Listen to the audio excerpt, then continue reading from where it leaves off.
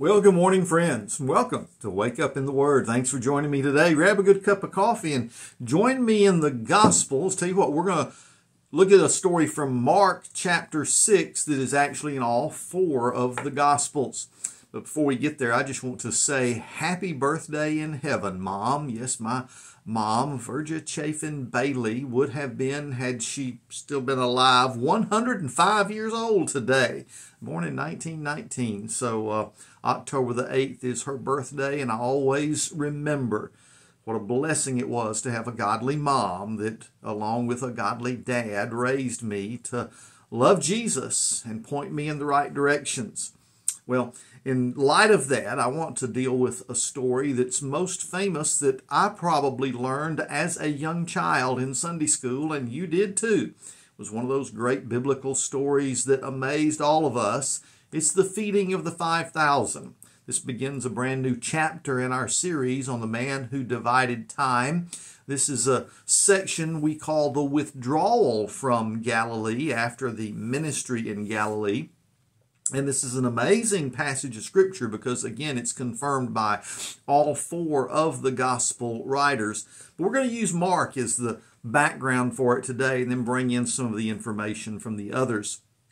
Now, it's amazing that as we look at this particular story, that Jesus' first concern is after this tremendous ministry they've had and hearing about what's gone on with Herod and the death, the beheading of John the Baptist, that his concern is for his disciples to get some rest.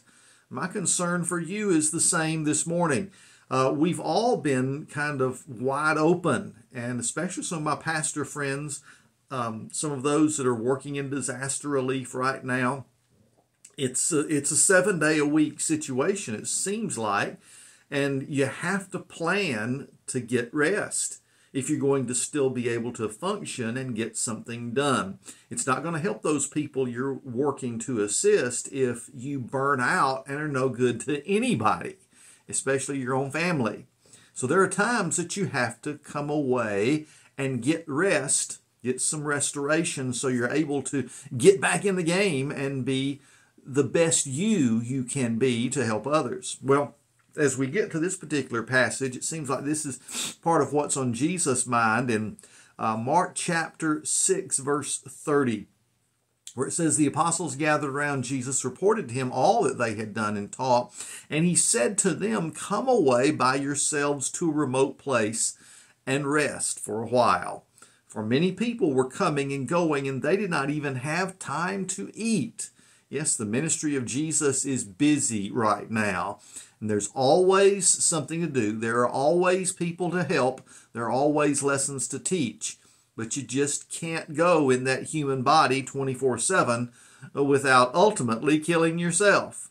So verse 32 says, "So they went away in the boat by themselves to a remote place." So they get into the boat onto the Sea of Galilee to travel to a place where they know there's not a village, there are not any people, it's remote, it's a quiet kind of setting, where you can just kind of breathe, have something to eat, spend some time in prayer, get some rest, get some sleep. You know, it's true, and it's often been said, sometimes the most spiritual thing you can do is take a nap.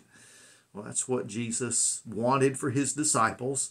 But watch how this plan kind of gets turned on its head because of his reputation.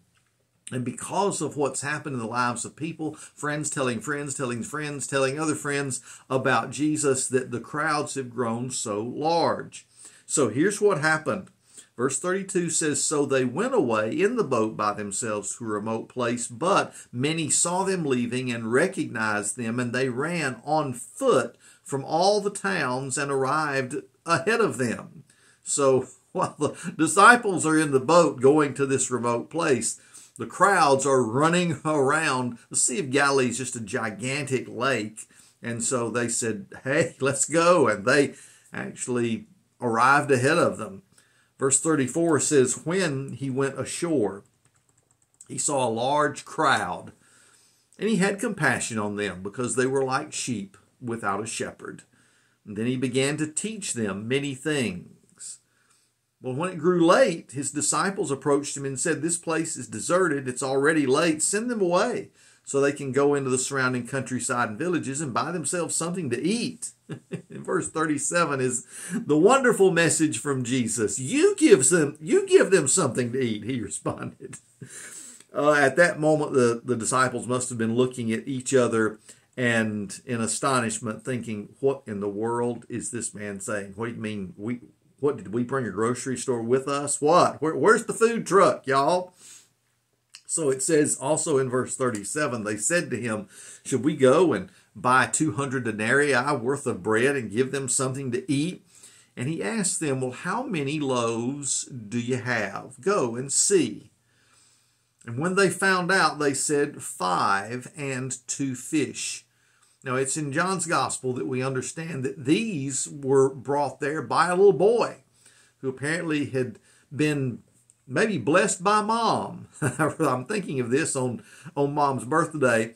You know, a mom that's sending her little son away saying, "I want to make sure you've got something to eat." And that's probably more than he needed, something for maybe you and a friend as she packed his lunch for the day.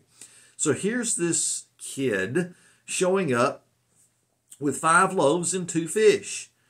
And then it says in verse 39, Jesus instructed them to have all the people sit down in groups on the green grass. So they sat down in groups of hundreds and fifties. And he took the 5 loaves and the 2 fish, and looking up to heaven, he blessed and broke the loaves. And he kept giving them to his disciples to set before the people. He also divided the 2 fish among them all. And everyone ate and was satisfied. They picked up 12 baskets full of pieces of bread and fish after everyone had eaten, of course. And now those who had eaten the loaves were 5,000 men. So the feeding of the 5,000 means there were 5,000 men, and as a couple of the other gospel writers indicate, plus women and children that were there. So the actual number fed may have been many, many more than that. If there were 5,000 men, there could have been 8, 10, 12,000 people. Who knows? But at least the base number they were able to count were 5,000 men. What are we to think of this? Well, we're to think that Jesus once again is demonstrating his power over nature and over circumstances. He is demonstrating how he can take the least that we may have and multiply it many, many times to meet the needs of people.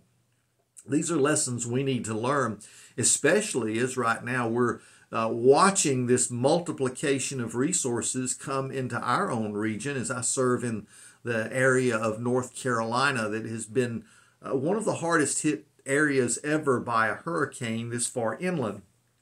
And right now we're watching the people of God respond by bringing things in. Now this isn't the same as the miracle Jesus performed here, but I think it's quite reminiscent of seeing how God's people step up in a time of need and really make a difference.